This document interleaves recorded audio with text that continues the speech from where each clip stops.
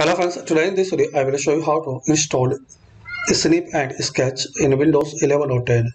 Click on Start. Now open Microsoft Store.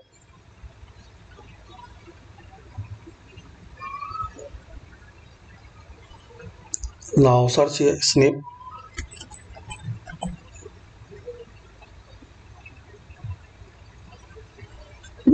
So here is the option Snip and Sketch. Select it.